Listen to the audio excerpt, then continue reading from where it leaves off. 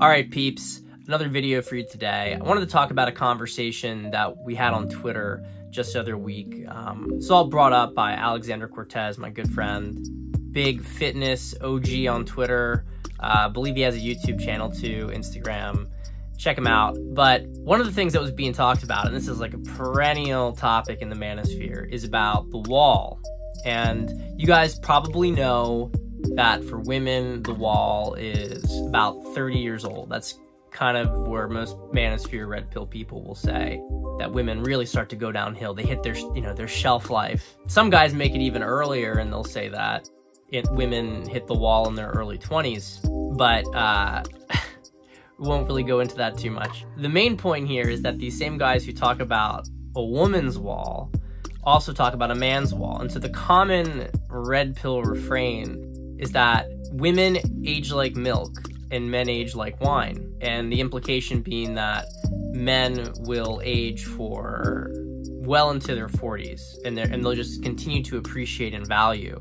So it's this big thing that like women have all the sexual power in their early 20s, maybe their full 20s. But then once you get into the 30s, then sexual power in the marketplace shifts to men, and men have a very, very slow decline and don't really peak until their 40s. And after that, they still maintain a huge amount of value. And the reason that this is talked about is predominantly to let guys know that you shouldn't really settle or commit to a woman because her value is going to decline relative to yours. So yeah, if you're in your 20s as a guy, sucks because girls your age are going to get all the attention, but don't commit to a girl before she turns 30 because your value is going to start to go up just as hers goes down. So the implication is that you are somehow acceding to her sexual strategy and that this is a big mistake and you shouldn't do it. But what Alexander was pointing out, and which I think is totally true, is that in practice, most guys do not improve with age. They don't. And this is what Nils also pointed out on Twitter. Nils is an erotic hypnotist from the Netherlands. So I'm going to have his link in the bio too, so you guys can check him out. And we were all kind of having this conversation about it, trying to figure out, just having a little bit of a discussion about this stuff, because guys will talk as if this is just a universal thing that men improve with age. But it's absolutely not. And the reality is that, and I think this was Nils' point, is that most guys, their value also collapses as they get to 30. Their health starts to go down, they get dumpy, they're out of shape. And his point is very well taken, which is that it's much easier for a guy who's 25 to date a woman who's 25 than it is for a guy who's 40 to date a woman who's 25. And I think this, sheds an important light on the whole situation, that you shouldn't get deceived by this theory of men having their value improve over time, that means that it's going to be easier to get younger women, because it's not.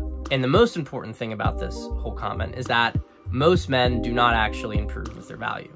So I think this is really important to get this through guys' heads. I was in the wine industry, so I actually know a good amount about wine. I have a wine degree, WSET diploma.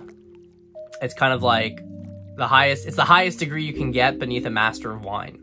So I know quite a bit about wine, and you have this refrain about men aging like wine, but the reality is that most wine is best drunk young and forgotten.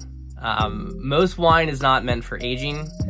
It literally does not have a long shelf life, and it won't improve with age. It'll fade, and in some cases will collapse.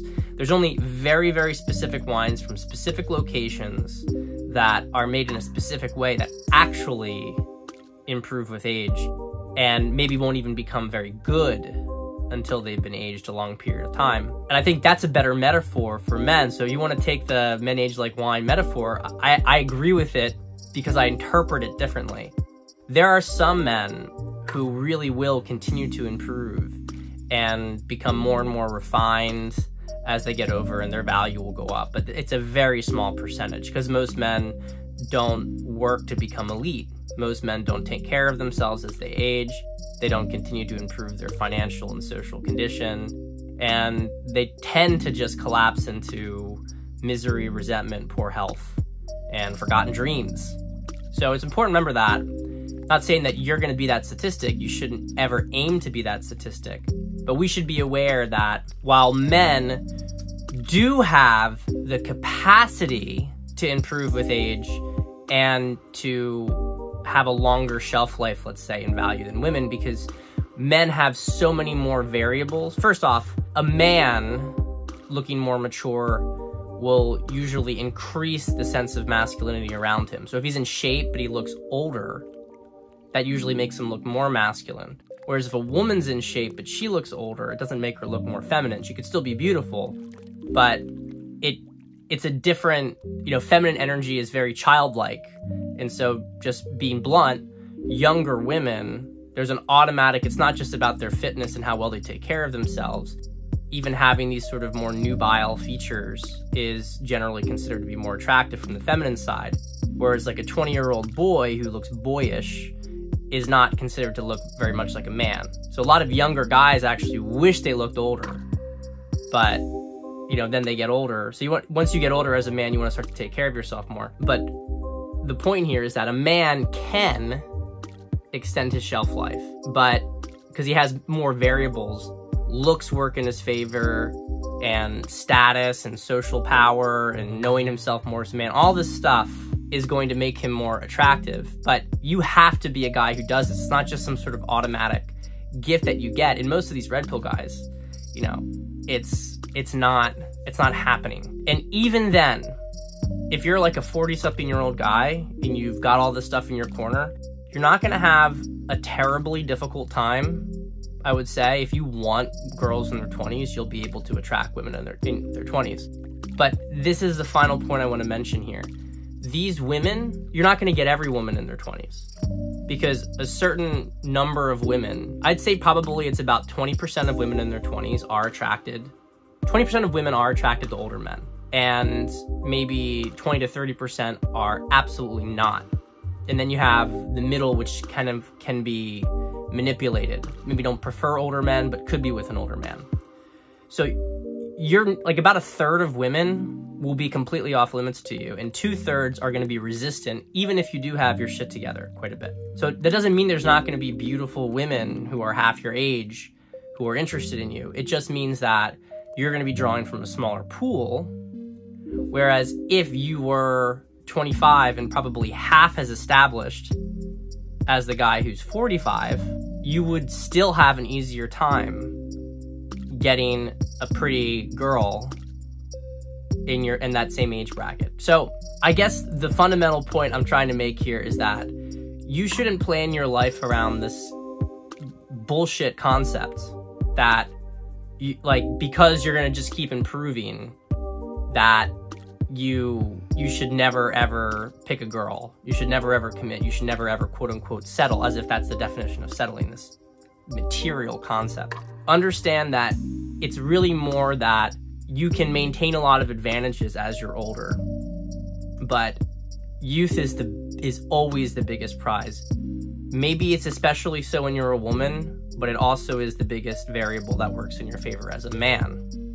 So don't squander it. And if you don't want to squander it, you got to learn how women operate. You got to learn how yourself operates. Get my masterclass. It's 18 plus hours of focused material on essentially the full spectrum of women. Module 1 talks about your own personal psychology. Module 2 talks about female psychology. Module 3, game. Module 4, dating. Module 5, intimacy, relationships. Module 6, advanced topics, spiritual integration. And it's just getting started. There's going to be an update later this year that's going to go way, way deeper into the intimacy and intimacy section. It is the encyclopedia of my work. So if you like these videos, you'll love the masterclass. Do not miss the opportunity to get it. Link is in the bio.